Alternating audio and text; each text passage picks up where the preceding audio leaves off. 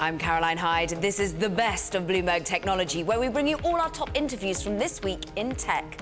Coming up, Netflix's crown jewels, the company out with the huge beat this week as new customers flock to the original content. Plus, the chip maker in the crosshairs. We'll break down the FTC's case against Qualcomm as their fight over licensing heads to court. And why a judge decided not to arrest Samsung's heir apparent, and what's next for South Korea's most valuable company. But first, to our lead. Netflix reports the biggest quarter ever this week, and the stock soared on the news. Netflix added more than 7 million subscribers globally to finish this year with nearly 94 million members. Now, that beat analyst estimates on both the domestic and the international level. The company credits the popularity of new original content, including The Crown and new seasons of Gilmore Girl and Black Mirror. But the cost of all this additional programming is one of investors' chief concerns. Bloomberg editor-at-large Corey Johnson joined us to break down all the numbers. This wasn't too long ago. This was a company that rented DVDs. Yeah. And then it was companies that would put movies on with a little bit of original content. Most of their spending right now is going towards original content, including shows like Luke Cage, where they've got a master plan where they're thinking it's not just Luke Cage, but Luke Cage, Daredevil, Jessica Jones. They'll throw in some Iron Fist, and then they'll have their own Avengers, which they're going to call Defenders, part of the Marvel universe. They're thinking sort of forward to how they're going to build a mountain of original content.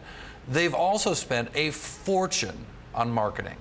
This is the biggest spend they've ever had in the world of marketing, so that the numbers they put up in terms of marketing spend were not only greater than ever before, you can show an increase. It's now 11.5% of revenues, when that number seemed to be coming down. Remember that they just raised a bunch of money in the debt markets so they could buy more content, but what they're doing with a lot of that money is plowing it into marketing and plowing it into ads. They actually saw, I found really interesting, not only great success in buying subscribers internationally, because that's what marketing dollars are. It's a question of how long you keep those subscribers. Also buying subscribers domestically. They actually saw a tick up in the number of domestic subscribers, which looked like that market was completely saturated, growing less than a single percentage point in every quarter. This last quarter, they actually grew at 4%, which I found really positive for the company. But again, that's merely a function of how much you spend. What we really want to see is how long those subscribers stick around. I mean, certainly, it's interesting. Sales still up 36%. That was bang in line. You're seeing earnings, though, despite the marketing spend, still beating. It was up 50%. It looks as though the market's liking it from a share reaction point of view. But as we say, the cost of all of this, not only the cost of marketing, but also $6 billion being promised to spend on the original content, well, on content in general, next year. Is this going to ring alarm bells in the longer term? So I suggest that people look at gross margins as a way to see where the content cost is happening. Yeah. Ignore what I said. Netflix said in the press release, and I think a lot of analysts who look at Wall Street look at gross margins are foolish to do so, same way that I was foolish this morning in saying this, because gross margins doesn't show you what the actual cost of the movies are. This is Hollywood. It shows you whatever cost they want to show. They said in the fine print of the press release that what was going on with this thing was the recognition of content costs, not the actual content costs. There was one number, and you can see the stock trading up a lot after hours, so of course everyone's ignoring me.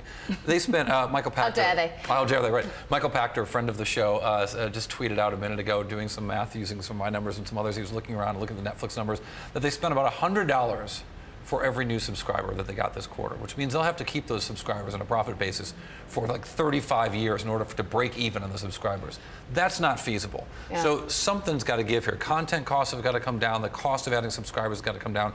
You don't see it in these numbers. But they can still make inroads into countries they're already pretty big in. So if you look at the US, they're wanting about 50% of broadband homes now. That's far less if you're looking at the United Kingdom. There is still room to grow here. If they can grow that much, yeah. And I think that the positive numbers show that 4% increase, while it's tiny, any kind of increase on such a saturated market was interesting to them. But I think that, you can sell $1 for 50 cents for only so long. So when is the free cash flow going to show up for this company? The free cash flow numbers were stunningly bad. The amount of money these guys are blowing through, the subscriber base going up, absolutely. We see those numbers, and it's a very positive number. They've got to have it go up in order to pay for this content. But with that big raise to spend on content, look at this number. Look at this. $618 million in 13 weeks. That's $7 million a day. How do you do that? Well, I mean, spending on the Queen. and all this other content and all of this marketing. They can't do this forever. This is, forget the profits they show in the income statement. There is cash flowing out the door in incredible size at Netflix. They're hoping they can outlast their competitors, maybe Amazon Prime, HBO, Showtime. I don't know what the plan is there. But as content costs go up, and then they're adding marketing costs on top of that, and they're running out of places to grow, and they're burning through all this free cash flow. It could be a real problem for this business. People can bid the stock up all they want, and it's done quite well, but eventually the piper's going to have to be paid. And we'll see how those shares trade up tomorrow, if indeed they hold on to these gains. Corey Johnson, as ever, great to get your perspective. Editor-at-large for Bloomberg Television. Staying with Netflix, it's now been 10 years since the company made its most important strategic shift away from DVDs and into streaming. And Bloomberg's Caitlin Meehan looks back at the company's evolution. In January 2007, Netflix announced a bold departure from its core DVD rental business. Watch Instantly allowed Netflix users for the first time to stream a library of about 1,000 movies and TV shows over the internet. Back then, CEO Reed Hastings explained the move, saying, "Mainstream consumer adoption of online movie watching will take a number of years. The time is right for Netflix to take the first step." Analysts were skeptical. There were just as many hold as buy ratings on the stock. But consumers saw something different and signed on in droves. By the end of 2010, Netflix subscribers had grown from 6 million to 20 million. At the same time, in-store rental giant Blockbuster filed for bankruptcy. Netflix next set its sights on a new venture in 2013, original content, launching what would become an arms race among its rivals. Netflix spent an estimated $100 million on 2 seasons of its first original series, House of Cards. Welcome to Washington. But original hits do not come cheap. By 2016, Netflix had produced more than 600 hours of original content at a cost of more than $500 million. And it plans to shell out another $6 billion this year. That's nearly double its programming budget for all of 2014. Netflix has not posted positive free cash flow in 2 years, and it's on the hook for more than $14 billion in future payments. But cash flow concerns aside, it does appear that Reed Hastings' 2007 bet on streaming video is paying off. Netflix now has over 90 million global subscribers and makes more than 94% of its revenue on streaming video. Now, another story we're watching. Facebook CEO Mark Zuckerberg took to the stand in a Dallas courtroom Tuesday to defend the company against claims that its virtual reality unit Oculus stole the technology behind the Rift. A company called ZeniMax Media alleges that Oculus poached one of its star designers, along with key intellectual property for its VR headset. It also says Facebook completed its acquisition of Oculus in 2014 with, quote, full awareness that its tech was misappropriated. If ZeniMax wins, it could rewrite the story of how Facebook has emerged at the forefront of the virtual reality boom. Now, still to come, we head to this week's gathering of the World Economic Forum in Davos, Switzerland. Qualcomm chairman Paul Jacobs talks about the Trump administration. This is Bloomberg.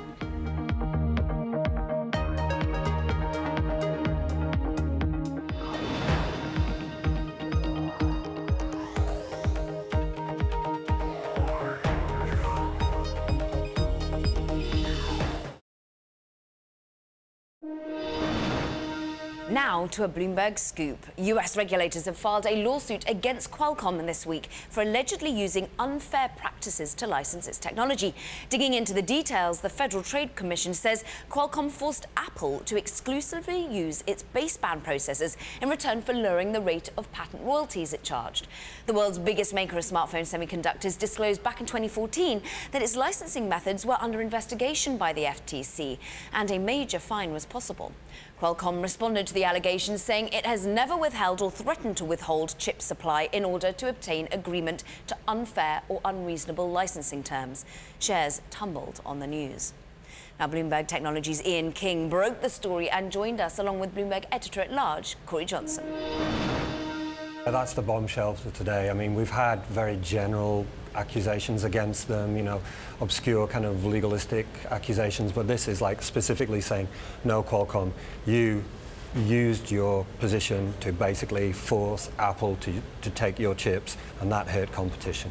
I mean, we are seeing a share market, a share price reaction, Corey, but this is an ongoing theme, it seems. I mean, South Korea just last month seemed to be fining to the tune of less than $1 billion. But what sort of money do you think is at stake here? Well, it gets to the heart of the business model for Qualcomm. Fundamentally, the business model for Qualcomm is invent chips that they think are great, and then license those chips out for other people to make those chips and install those chips, and gain influence by having a standard, often standards written specifically for Qualcomm chips.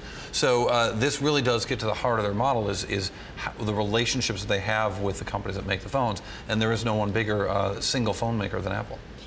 Ian, it is a special model that Qualcomm has actually developed here, and Right. how much do you think they can fight this in the courts? What's their record like? Their record is almost flawless. They never lose, which it sounds, I mean, when you look at all of the headlines, you look at all of the trouble they've had over the years, they only ever really lost one case against Broadcom back about 5 or 6 years ago.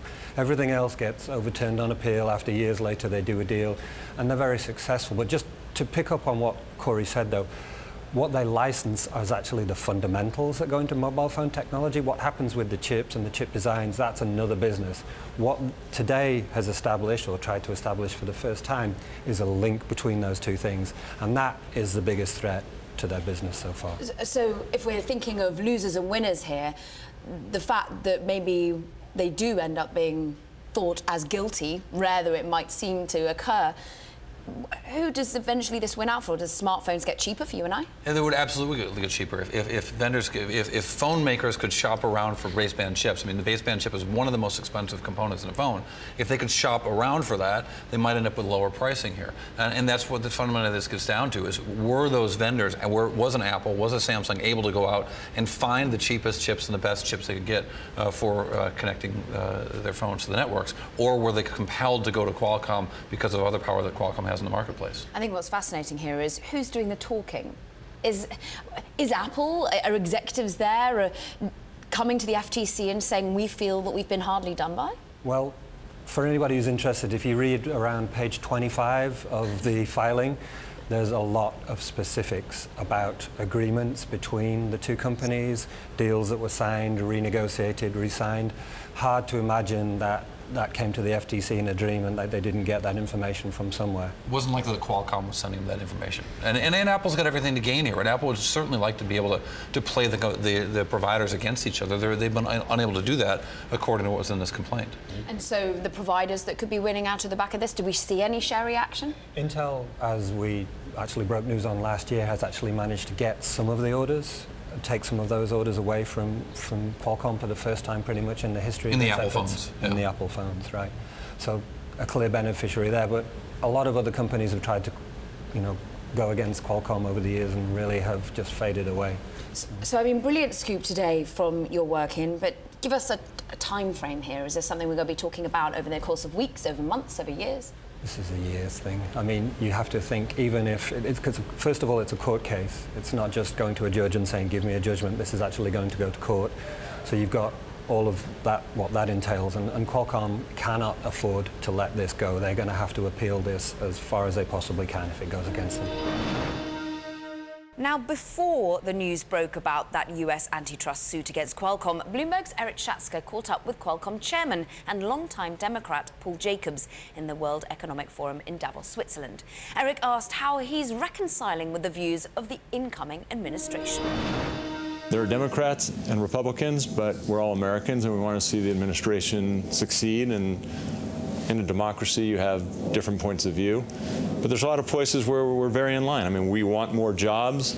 We want great trade agreements. We were really happy when the president tweeted about our OneWeb satellite system. So there's a lot of areas where we see alignment, and where there's alignment, we're going to work hard together. And when there's disagreement, we'll also express our points of view. Where do you disagree right now?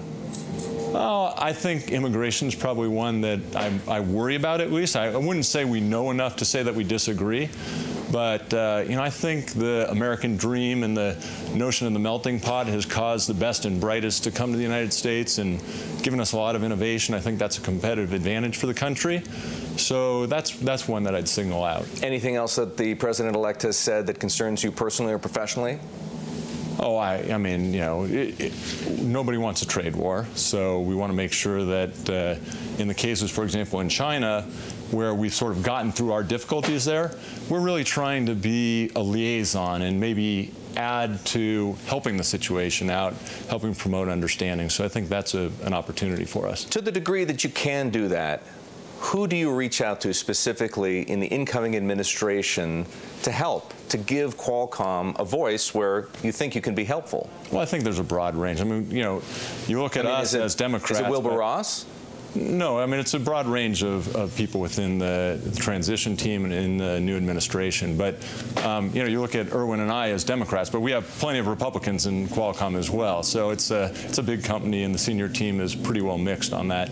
And so there are relationships that have been there. We've been working with conservative organizations for a very long time. We're happy to see the focus on innovation and the focus on, you know, intellectual property, and these kinds of things are important. Is Silicon Valley well represented with Peter Thiel as Trump's, call it, tech whisperer?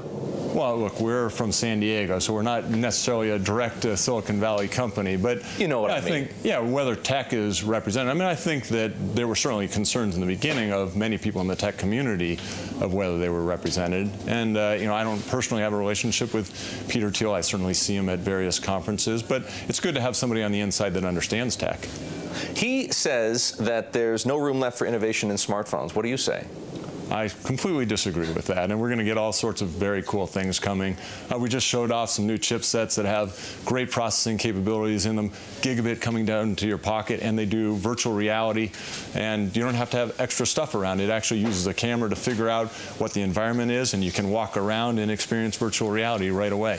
So what might have motivated him to say that, if you're so confident that we'll be able to do more with that magical computer in our pockets? Well, I think that people have sometimes seen things slow down in certain companies, whether they're innovating as fast or not. I mean, people like to handicap that and say, oh, well, this is happening, this isn't happening. But really what's going on behind the scenes is there's a lot of new technologies that are being created, and 5G is a great example of it. I mean, we're going to build new technologies that are not just faster, but they're going to be ready for mission-critical applications like healthcare or automotive.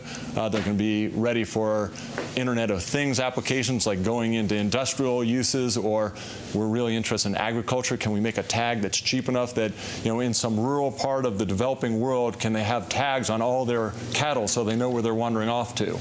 Paul, you alluded to some of the regulatory heat that Qualcomm has been facing. How smooth an approval process can you expect for NXP, $39 billion acquisition, biggest ever in the semiconductor industry, with the regulatory pressure you're still under in a number of localities around the world?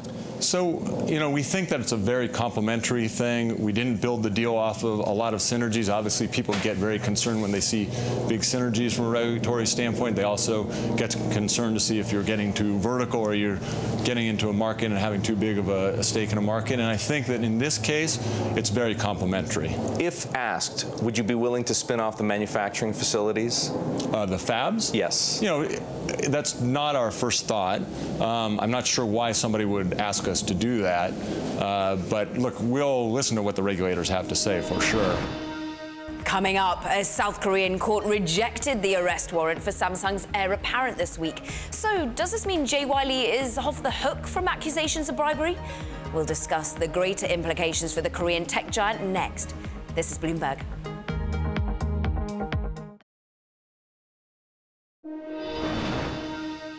After months-long investigation by prosecutors, this week a South Korean court rejected a request to issue an arrest warrant for Jay Lee, that's Samsung's heir apparent.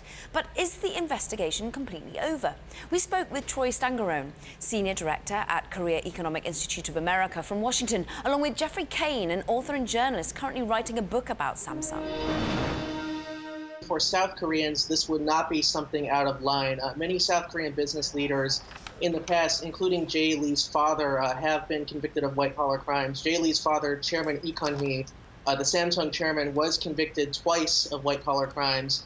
And because of his economic benefit for the nation, he was given 2 presidential pardons by 2 separate presidents, one in the 1990s and one in the late 2000s. And he continued his chairmanship throughout his life. He's now incapacitated from a heart attack, and his son is preparing to take that chairmanship most likely. He's now the vice chairman, so he's technically the second in command of the empire, even though he's leading, in fact. Yeah. Troy, elaborate therefore, even if this isn't that much of a surprise potentially to those in South Korea, how much should international investors and consumers brace themselves for change within Samsung on the back of this investigation? Well, I think initially you won't see much change at Samsung. This is a company that the family's controlled for a very long time. They have a plan, and even if he were to face continued legal issues, I think you'll see that plan continue. More broadly, though, I think the larger question, at least for investors, will be, are the prosecutors able to actually tie Samsung to the government in taking and coercing it to vote for the merger through the National Pension Fund? And I think that's going to be the real key for investors going forward. So, Jeffrey, how do you react to that? If that is the key question, how more broadly does this affect conglomerates within South Korea? Are we going to see a changing of the relationship between the government and these huge conglomerates? It actually is very traditional in South Korea for businesses to give donations and sometimes even bribes to government officials. You know, this is something that goes back decades, that goes back into the country's authoritarianism in the past. Businesses give favors to the government, and the government gives favors to these businesses. That's how the South Korean nation was built originally, with this nexus of business and politics. And really, you know, with these allegations, we're seeing this question over whether, you know, Samsung was coerced, you know, into giving a donation to this crony, or whether you know, Samsung willfully went into this, you know, trying to get benefits, you know, for this merger that was going to happen, trying to get the National Pension Service to vote for that 2015 merger that got JY Lee more shareholding power. Troy, I think it's fascinating, having read through your notes before, you actually feel that perhaps this isn't the particular leader to be bashing right now, because as it goes, JY Lee is relatively progressive compared to many within the conglomerates in South Korea. Will we see change if he actually is indeed ousted? Yeah, that's the interesting thing about this story. If you look at Samsung and what he's done since he's come into power, he's essentially made it much more progressive. He's taken and allowed employees to not necessarily address each other by title. He's asked that his own guards not bow to him, which is something which is traditional in South Korea. He's really tried to loosen the company up and move it more towards sort of international standards. There's still more to do, but it's something that he's pushed forward. And if you also look at him and you compare him, say, for example, Korean Air, to where we saw the nut rage incident last year, you know, he's a much more humble, much more laid-back individual. And so if he were to be brought down by something that was very much sort of an old school Korean type of scandal, you know, I think it would actually be very detrimental, because one, the question becomes, how would these reforms stay at Samsung? And two, because of Samsung's importance to the broader economy, it's also sort of a symbol of the way other chaebols should go. And so would that then take and hold back reforms in other chaebols as well? Yeah. A quick last one for you, Jeffrey. How much do you think this will change rivals? How much will Samsung be as important to the economy going forward? I think Samsung will be. It does make up a huge slice of the South Korean economy and its exports.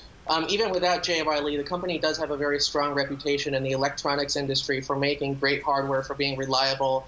You know, if you're Apple, if you're some other company and you need to put in an order for, you know, parts for displays, for semiconductors, Samsung is often one of the first choices, because they can make things fast. They can make it faster than a lot of other companies can, and they make it at very, very high quality. And, you know, in hardware, they often do get this reputation as a fast follower, but in hardware, they're often at the leading edge. That was Troy Stangerone from the Korea Economic Institute of America, and Jeffrey Kane, author and journalist. Coming up, one of Yahoo's earliest executives opens up about the company's future and the looming $4.8 billion Verizon deal. Our exclusive with Susan Decker, former Yahoo president. Next. And a reminder that all episodes of Bloomberg Technology are now live streaming on Twitter. Check us out. It's at Bloomberg Tech TV, weekdays at 5 p.m. in New York, 2 p.m. in San Francisco. This is Bloomberg.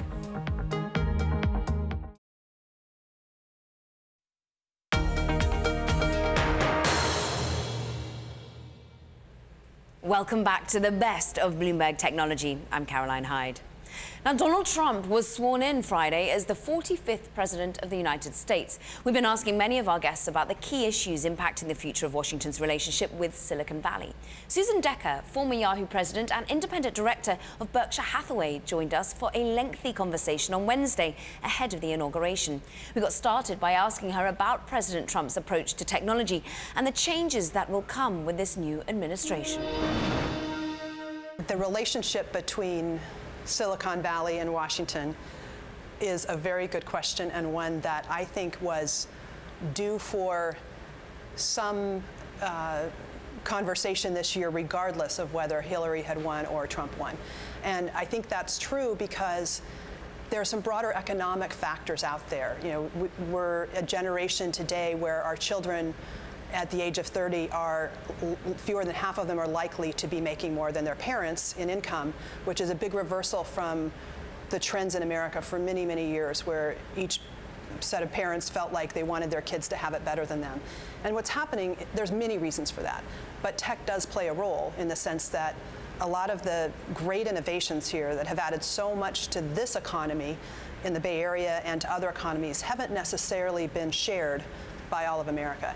And I think the anxiety around that has been bubbling for some time. So regardless of who is sitting in the White House, I think it's an issue, and I think it's going to be a really important issue how those tensions get resolved in the next year. There are different ways to solve them. I think both Silicon Valley and Washington need each other in many important ways, which we could talk about, and it's really important that Silicon Valley not find itself 2 years from now with the public perception that Wall Street has with Washington. And I think that's a risk if there isn't some olive branches extended in both directions. And so how potentially can Silicon Valley step up to a responsibility to ensure that globalization works for the many and not just the few? Is it about skills that they can provide? How can they ensure they are more inclusive? Well, I think that skills is a really good one. I think ultimately there has to be some transfer of some of the wealth that is created here and displaces workers elsewhere to those families. Now, how that transfer happens is not necessarily the responsibility of Silicon Valley, but they can certainly do things like try to educate people in certain regions that may be losing jobs in coding and there's definitely things that Silicon Valley can do. They also may find themselves in a more regulated position or taxed in certain ways that help transfer some of that wealth. And to me, the core issue, where it would be done right is if nothing in Washington ends up restricting the free flow of labor and capital that is what's creating this innovation. If tariffs and other forms of regulation that try to keep jobs here instead of allowing foreign talented workers to stay here and keep the cost of producing low, I think that would be a bad outcome. If we could keep free capital and labor and innovation going here, and then with the benefits of that, figure out how to help the people who are displaced from self-driving cars and truck drivers, et cetera, I think that would be important, and Silicon Valley needs to step up and look for ways that they can help. What many people feel Donald Trump era might bring in is perhaps less business regulation and potentially more M&A on the back of that. And we have you in here. We have to ask you about the Yahoo Verizon deal at the moment. You were very senior at Yahoo, and do you think that this is the right sort of way that Yahoo is going in terms of, did you see that it would be communications that eventually it would sell to? I think based on where Yahoo was in the last year, it was an inevitable outcome that it was to be sold.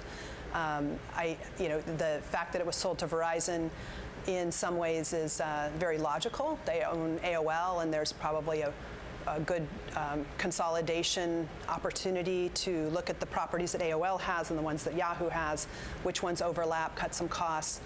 So I can see the business logic behind it. Why was it inevitable? I think it was inevitable because the core issue at Yahoo is that no administration that's been running it, including the one Jerry and I were in place, has been able to solve, is what the core distinction is in consumers' mind of what makes Yahoo great.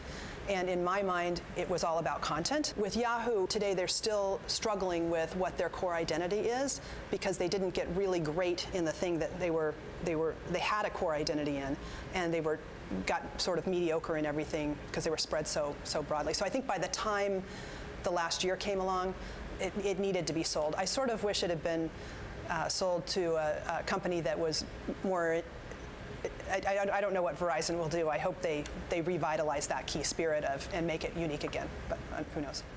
Would there have been a perfect buyer from your point of view?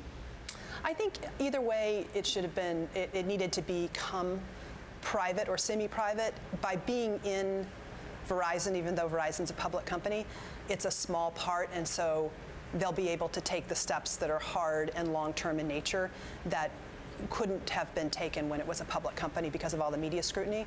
So whether it was a private buyer or whether it becomes a subsidiary of a public company, I think this is a good home in the sense that I think they can probably make some tough decisions and try to revitalize it. Was some of the media scrutiny unfair on Marissa Mayer, do you think? Probably, yeah. I think she was dealt a tough hand.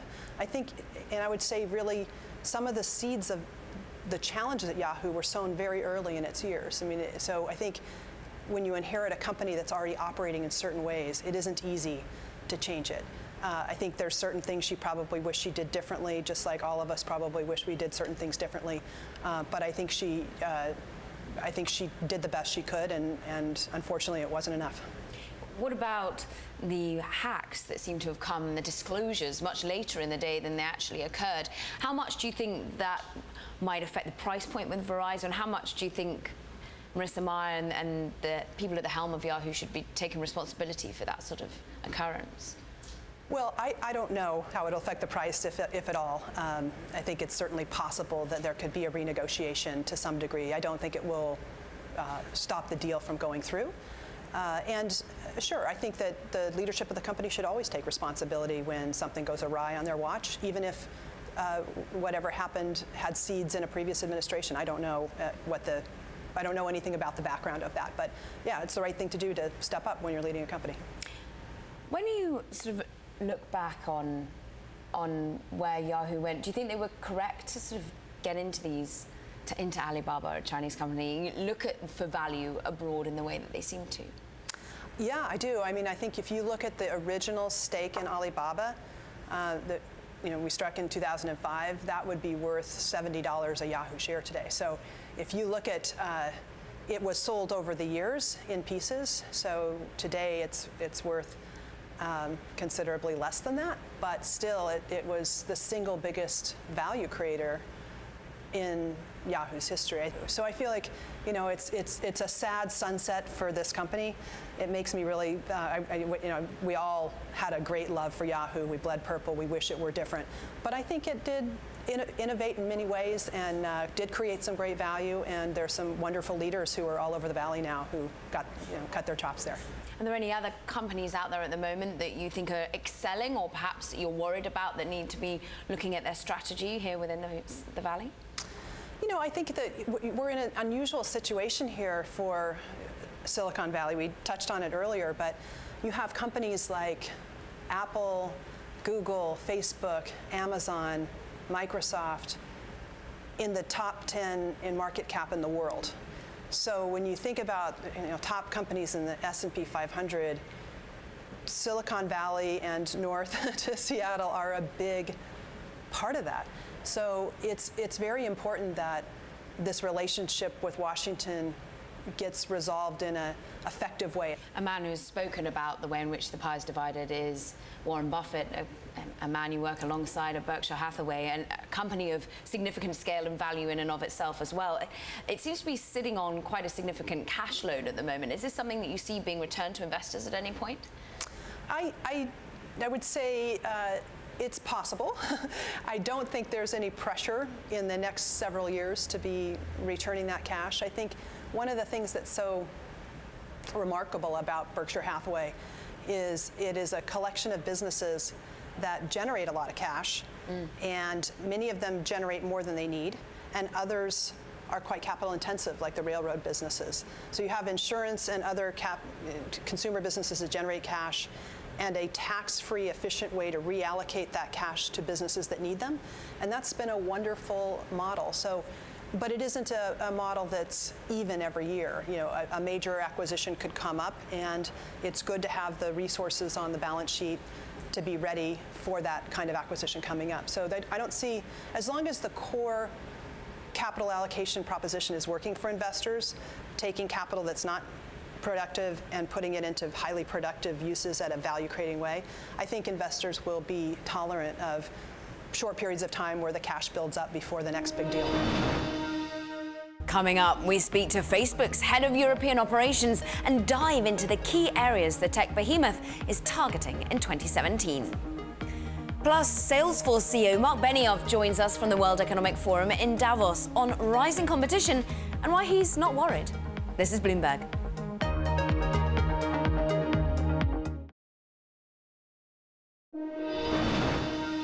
Facebook has just revealed a massive survey. The social media giant unveiled the 2017 Future of Business Survey in partnership with the World Bank and the OECD.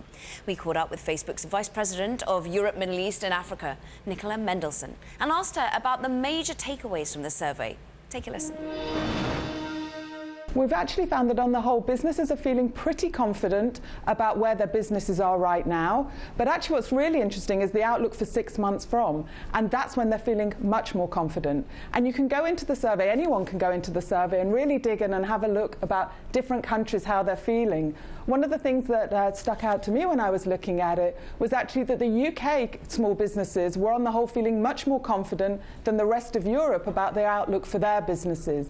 And then when you start to look further into the survey, you can see that businesses that are really embracing online tools are actually businesses that are more likely to be working internationally, to actually have to be selling around the world. And again, that's something different that we've seen as a result of mobile technology. You know, when I was growing up, and my parents have got a small business and my grandparents had a small business, they could only sell in their geographical vicinity, if you like, in the area that they were in. But now, if you understand your customers, you can actually sell anywhere in the world. And the survey also shows up some of the challenges that businesses are facing as well in that respect. Could you see any of the nuances coming up to the fore post the Brexit vote in the United Kingdom in June, post the election of Donald Trump in the United States? Did you see that coming to the fore from US and UK businesses? We certainly saw with post-Brexit that there was a dip in confidence, but that's very much come back, and businesses in the UK are feeling very confident. One of the things that really stuck out to me with the research, though, was how women and how female business owners are feeling at the moment when it comes to their businesses and their outlooks as well. And actually, a lot of that is really contrary to how what we might think conventional wisdom might say at the moment. So I think when we think about businesses that maybe market online or businesses that are online, we might not necessarily think that they're being run by women.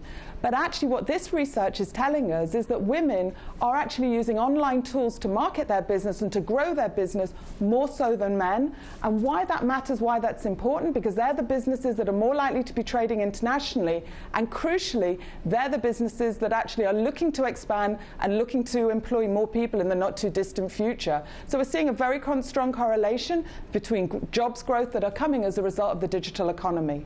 And what is the role of Facebook within the role of business going forward? This is called the Future of Business Survey. Where do you see yourself within it? Because you launched recently the Facebook for Work program. Is it because you want to be much more enterprise focused? Well, we take our responsibility in the way that we work with our partners around the world very seriously. And actually, the Facebook workplace, where that came from, was actually from different organizations coming to us and saying to us, tell us about how you run Facebook as a business.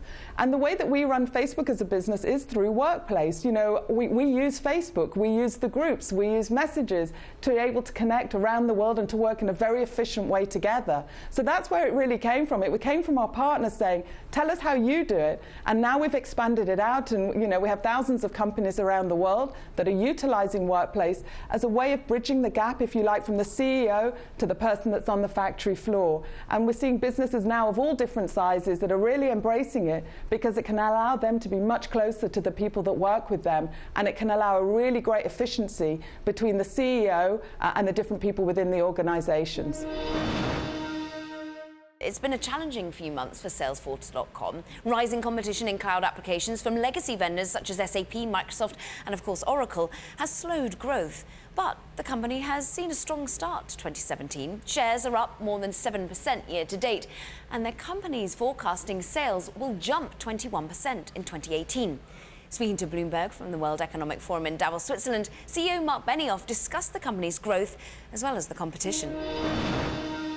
We had to just do what we were doing right from the beginning, which was connect with our customers and help them connect with their customers in a whole new way. And that's what is so exciting about what Salesforce does today. I mean, that's why so many companies here at Davos you see using Salesforce, because there's this sea change going on and that companies are really working hard to develop that customer intimacy, and Salesforce. But you've got a lot of competition. How do you compete with the other pretenders to what you invented? Well, on one side, Amazon's a great partner of ours, actually, and we and a great customer of ours too. In fact, Amazon uses Salesforce to connect to its customers in sales and service and marketing. Right. But on the other side, we also work with a lot of amazing retailers like Brunello Cucinelli, who you know, or Louis Vuitton, or even See's Candy. Why do you think they all run? I have a feeling you know Brunello Cucinelli. That's not fair. And here's the thing: those guys, those next-gen retailers who are kind of getting slaughtered in the brick-and-mortar world, they need Salesforce to connect with their customers in a new way through retail. So these are exciting times. They're exciting times. And I guess everybody's making money, but you have your critics. How are you going to position Salesforce within the new technology? You're one of the few technology guys in Happy Valley here. Well, how are you going to reposition, not for the next 12 months, but for the next 5 years? I can't imagine where my iPhone 7 is in 5 years. Well, I'll tell you the thing that's amazing about CRM, when we started our business in 1999, like you said, CRM or customer management was nascent, a small market, but it'll be the largest segment of enterprise software by 2020, $100 billion TAM. And today we're #1 in that segment, and we're really continuing to innovate and look for ways that we can help our customers become more successful. In your world, we're going to go through a phone. How does Salesforce.com and your competitors handle the cloud through whichever phone we have in our hand, business or personal? Well, I think that that's fascinating, you know, how you think about computing today. I mean, you just made a huge shift in your mind from where we started with personal computers into the most popular computer today is the mobile phone, billions and billions of them, and now they're making them for $20 so that everybody can have a computer far more powerful than the most powerful Macintosh, or you mentioned, you knew the Lisa before the Lisa was Lisa. You know, that is something now in your pocket that's way beyond that capability. But now computers are going to disappear because we see voice taking over. You see things like Alexa from Amazon. You see like Google Home and others where we're just talking to our computers and walking into a room or talking to our watch. And that's an incredible next generation of computing. Coming up, how will Snapchat's parent company transition its ultra-secretive culture into a public company? We'll look at the road ahead for Snap and its highly anticipated IPO. This is Bloomberg.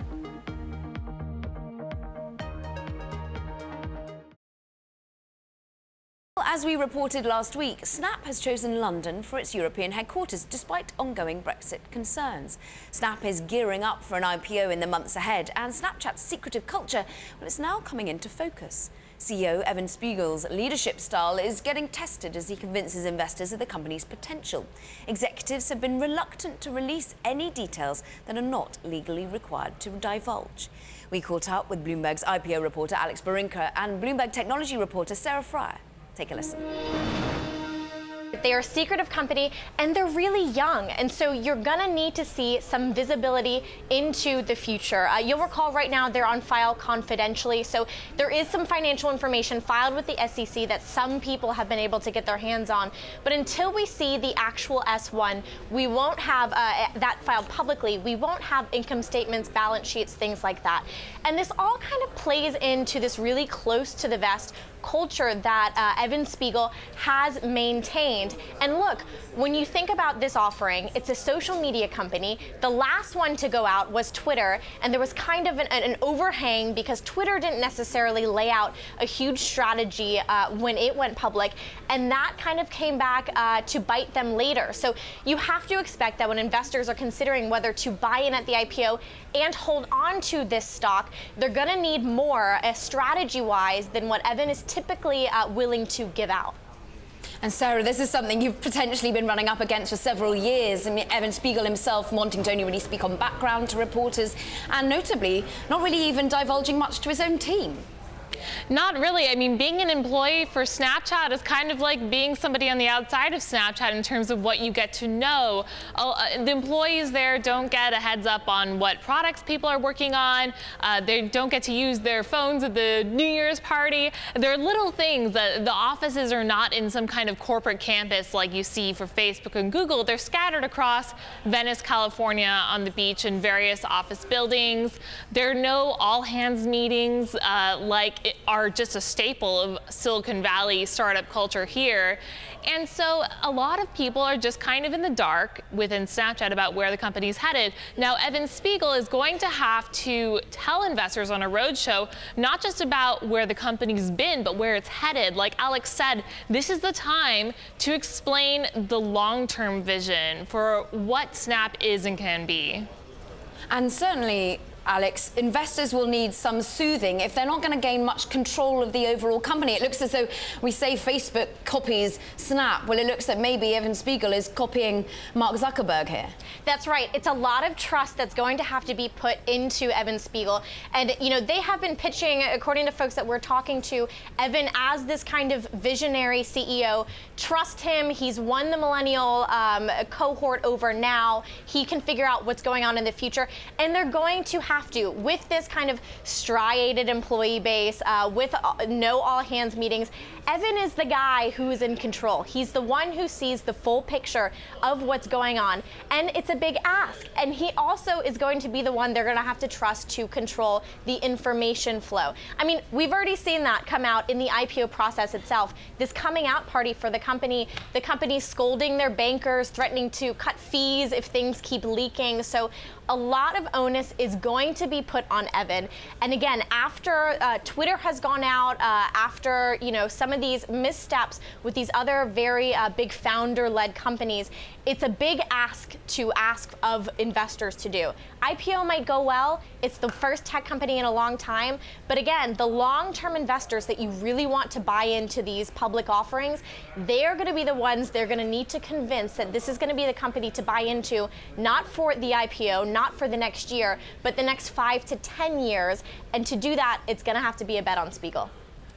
And Sarah, what are you hearing about how well you think the culture change will progress with Evan Spiegel? Do you think he really understands how much moral disclosure he will have to give being a public company? I think he's still going to, in the nature of how the company has run so far, probably give as little information as he can, because for Evan, he thinks, what is it worth it to him to expound more on what Snapchat's going to plan to do, given, like you mentioned earlier, the threats from Facebook. Facebook has copied Snapchat over and over.